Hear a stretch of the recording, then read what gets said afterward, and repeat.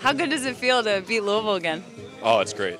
It's great. It brings back some great days last year, but I think for us this year, we needed a win. We needed to change the momentum, and it wasn't the prettiest tonight, but we got it done, so that's all that matters. What does it say about this group? Tonight showed a lot of character, but I mean, you guys were a little bit slower in the first half, kind of picked it up, showed fight, and played throughout extra time, just kept battling the entire time.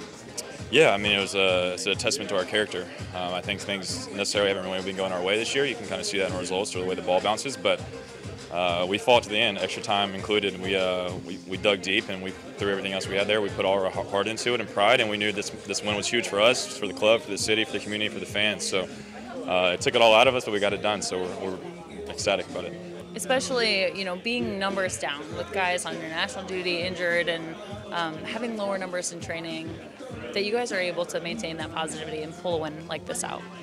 Yeah, I mean, that's how this season works, how the game works. Is you know that when you have your opportunity, you got to take it. And with that Gold Cup or international duty, or guys getting hurt, that when one guy's name gets called, you got to step up to the plate. Doesn't matter if you're the first guy on the depth chart or the last guy. You know that when your time comes, you got to do everything you can to help the team. And we showed that today. We had, what would use 15 guys today in 120 minutes, and we all threw it out there and got it done. So we're pleased about it. How big was tonight for you, Nick Haglund, TT? They were a big team, and you guys were battling back there. Oh, yeah, it was definitely a battle.